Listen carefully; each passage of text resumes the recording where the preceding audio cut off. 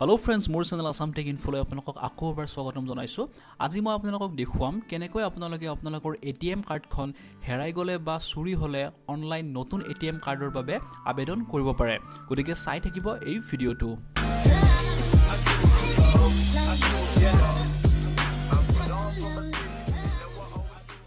So hello friends, আজিৰ এই ভিডিঅটো স্পন্সৰ কৰিছে ইউ ডিকচনাৰী নামৰ এপটোৱে। ইউ ডিকচনাৰী হৈছে এনেকুৱা এটা এপ যিটো এপৰ জৰিয়তে আপোনালোকে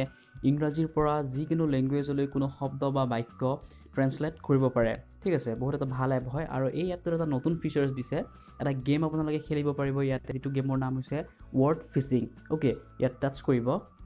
আৰু টাচ কৰাৰ লগে লগে আপোনালোকে এইখন স্ক্ৰীন দেখা পাব আৰু ইয়াতে তলত চাওক আৰ্ন ফিজ ফুড বুলি এটা অপশ্যন আছে, তাত টাচ কৰিব। তাৰপিছত এটা গেম আৰম্ভ হ'ব আৰু এই গেমৰ ওপৰত চাওক এটা ৱৰ্ড থাকিব য'ত কিছুমান ফিল ইন দ্য ব্লেংকছ থাকিব আৰু তলত কিছুমান মাছে কিছুমান লেটাৰ লৈ গৈ থাকিব। আপোনালোকৰ মতে যিটো লেটাৰে সেই ফিল ইন দ্য ব্লেংকছসমূহত শুদ্ধ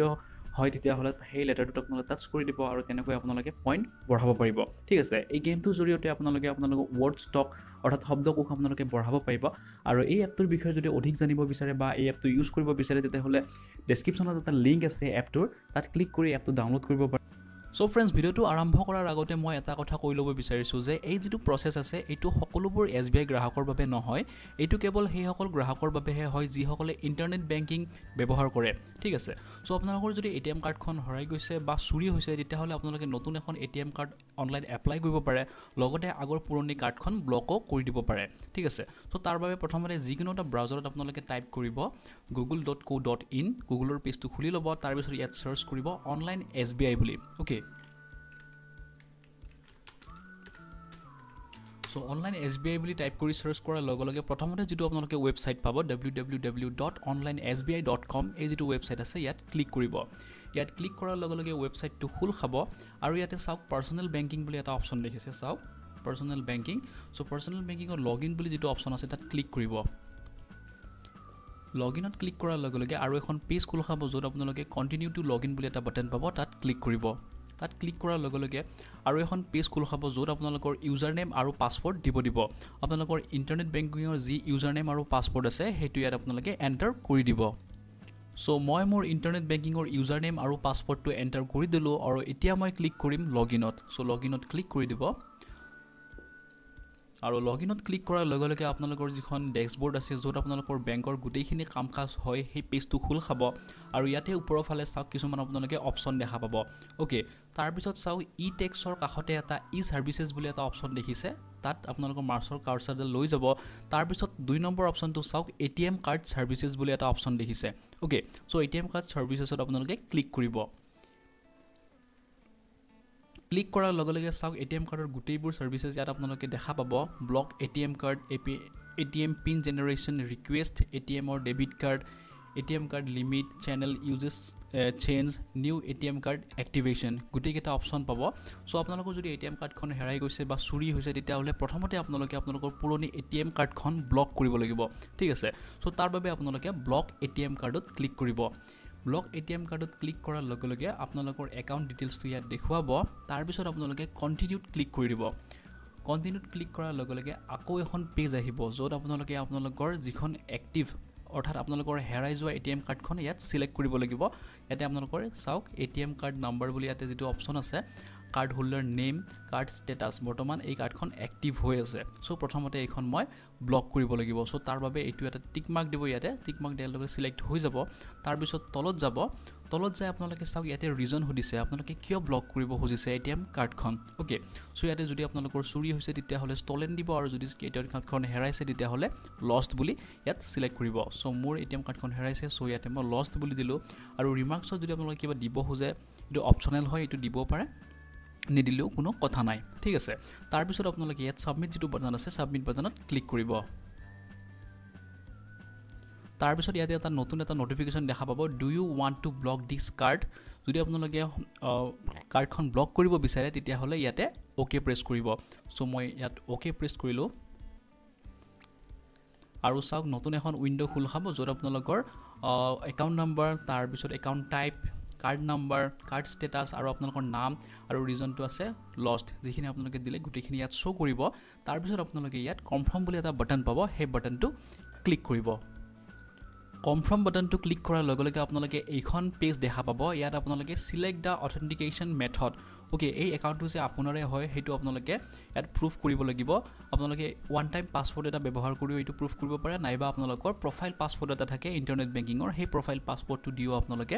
এইটো নেক্সট পেজত যাব পাৰে ঠিক আছে সো মই মোৰ ওৱান টাইম পাছৱৰ্ডটো ব্যৱহাৰ কৰিয়ে মই এইটো দেখুৱাম সো এৰে ক্লিক কৰিব ক্লিক কৰাৰ লগে লগে আপোনাৰ ৰেজিষ্টাৰ্ড মোবাইল নম্বৰত এটা OTP আহিব ঠিক আছে সো যেটো OTP আহে ওৱান টাইম পাছৱৰ্ড মোৰ আহি গল সো হে যেটো OTP আছে OTP টো ইয়াত এন্টাৰ কৰি দিলে হৈ যাব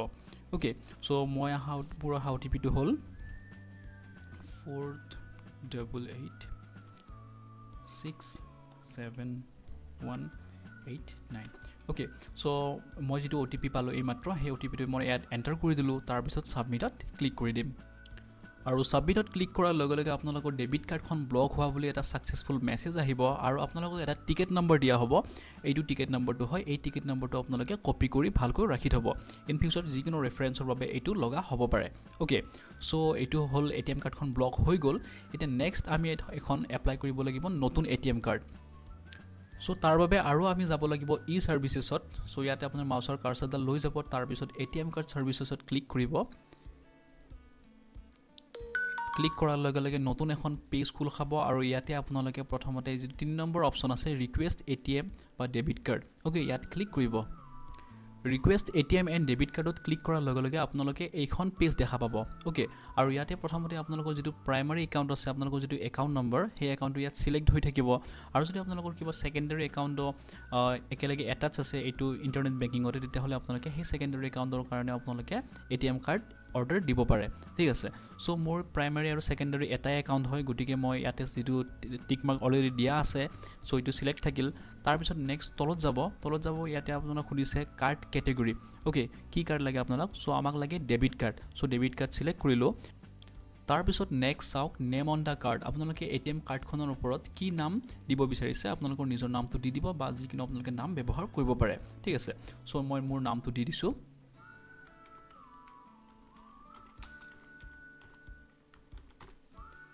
সো মই মোৰ নামটো দি দিলো তাৰ পিছত select da type of the card so আপোনালোকে ইয়াতে কাৰ্ডৰ টাইপটো সিলেক্ট কৰিব লাগিব চাওক বহুত ধৰণৰ কাৰ্ড আছে ভিসা আছে ৰুপে কাৰ্ড আছে মাষ্টাৰ কাৰ্ড আছে গ্লোবাল ইন্টাৰনেশ্যনেল বা ডমেষ্টিক যিকোনো কাৰ্ড আপোনালোকে এপ্লাই কৰিব পাৰে ঠিক আছে সো মোক লাগে SBI classic domestic debit card master কাৰ্ডখন সো মই এখন সিলেক্ট কৰিলো সিলেক্ট কৰাৰ পিছত তলত আপোনালোকে এটা অপচন পাব তাত টিক কৰি এটা সাবমিট বাটন এটা দেখা পাব সেই সাবমিট বাটনত ক্লিক কৰি দিব ওকে আৰু আপোনালোকে চাওক আপোনালোকে যেটো ATM কাৰ্ড ৰিকুৱেষ্ট কৰিছে নতুন ATM কাৰ্ড অৰ্ডাৰ দিছে সেই সাৰ্ভিসটো কেৱল ৰাতিপুৱা 8 বজাৰ পৰা ৰাতি 8টা লৈহে ওপেন থাকে এই সময়ৰ ভিতৰতে আপোনালোকে এই কাৰ্ডখন এপ্লাই কৰিব পাৰিব ওকে আৰু যেটো আপোনালোকৰ যদি মাই কাৰ্ড আপোনালোকে অৰ্ডাৰ কৰে তেতিয়া হলে 250 रुपीस লগতে সাৰ্ভিস টেক্স এটা এপ্লিকেবল হ'ব আৰু হেতু আপোনালোকৰ একাউণ্টৰ পৰাই ডেবিটেড হৈ যাব ঠিক আছে তাৰ পিছত এখিনি হোৱাৰ পিছত তলত চাওক সাবমিট বাটনত ক্লিক কৰি দিব আৰু সাবমিটত ক্লিক কৰাৰ লগে লগে আপোনালোকৰ primary account number name on the card type of card ইয়াত গুটিখিনি দেখা পাব আৰু ইয়াতে আপোনালোকৰ ATM কাৰ্ডখন কোড বিচাৰিছে কোনটো এড্ৰেছত বিচাৰিছে ইয়াত আপোনালোকে সিলেক্ট কৰিব লাগিব যদি বেংকত যেটো একাউণ্ট এড্ৰেছ আছে সেই এড্ৰেছতে আপোনালোকে ATM কাৰ্ডখন বিচাৰিছে তেতিয়া হলে ৰেজিষ্টাৰ্ড এড্ৰেছত ক্লিক কৰিব আৰু যদি আপোনালোকে বেলেগ এটা এড্ৰেছত ATM কাৰ্ডখন পাব বিচাৰিছে তেতিয়া হলে নিউ এড্ৰেছত ক্লিক কৰি আপোনালোকে এড্ৰেছটো দিব লাগিব ঠিক আছে মোৰ বেংকত যেটো একাউণ্ট এড্ৰেছ আছে বেংকৰ একাউণ্টত সেই এড্ৰেছটো মই ইউজ কৰিম গতিকে মই ৰেজিষ্টাৰ্ড এড্ৰেছত ক্লিক কৰিলো সো ৰেজিষ্টাৰ্ড এড্ৰেছত ক্লিক কৰাৰ লগে লগে মোৰ যেটো পাৰ্মানেন্ট এড্ৰেছ বেংকৰ একাউণ্টত দিয়া আছে সেই একাউণ্টটো ইয়াত দেখা দিব হেতু আপোনালোকে ভালকৈ চাই লব তাৰ পিছত আপোনালোকৰ সাবমিটত ক্লিক কৰি দিব আৰু সাবমিটত ক্লিক কৰাৰ লগে লগে আপোনালোকক এইবাৰো আপোনালোকৰ একাউণ্টটো আপোনালোকৰ হয় নে নহয় হেতু চেক কৰিবলৈ ওৱান টাইম পাছৱৰ্ড নাইবা প্ৰফাইল পাছৱৰ্ড দি আগবাঢ়িব লাগিব ঠিক আছে সো মই এইবাৰো ওৱান টাইম পাছৱৰ্ড ব্যৱহাৰ কৰিয়ে প্ৰফাইলটো ভেৰিফাই কৰিম সো ইয়াত ক্লিক কৰিম ক্লিক কৰাৰ লগে লগে মোৰ মোবাইল নম্বৰত এটা OTP আহিব আৰু মই সেই OTP টো ইয়াত এন্টাৰ কৰি দিম ঠিক আছে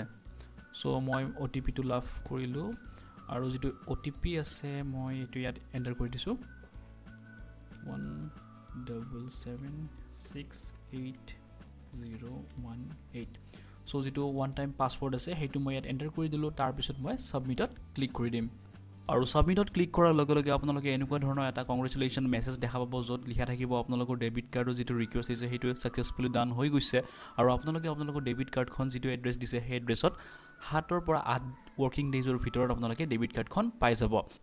সো ফ্ৰেন্ডস যেনেকৈ আমি অনলাইন SBI ৰ জৰিয়তে আমাৰ চুৰি হোৱা বা হেৰাই যোৱা ATM বা ডেবিট কাৰ্ডখন আমি অনলাইন ব্লক কৰিব পাৰো লগতে আমি নতুন ATM কাৰ্ডৰ বাবে অনলাইন আবেদনো কৰিব পাৰো আৰু যিসকল SBI গ্ৰাহকে ইন্টাৰনেট বেংকিংৰ সুবিধা বৰ্তমানলৈ লোৱা নাই তেখেতসকলে এই কামখিনি অফলাইন পদ্ধতিৰে কৰিব লাগিব আৰু অফলাইন পদ্ধতিৰে কেনেকৈ কৰে তাৰ ওপৰত যদি মই এটা ভিডিও বনোৱাটো আপোনালোকে বিচাৰে তেন্তে কমেন্ট কৰিব তাৰ ওপৰতো মই ৰিসেন্টলি এটা ভিডিও বনাই দিম গতিকে ভিডিওটো চাই যদি ভাল পাইছে তেন্তে ভিডিওটো লাইক কৰক কমেন্ট কৰক আৰু শেয়াৰ কৰক আৰু মোৰ এই চেনেলটো সাবস্ক্ৰাইব কৰিবলৈ নাপাহৰিব গতিকে আজিলৈ এইখিনিয়ে ধন্যবাদ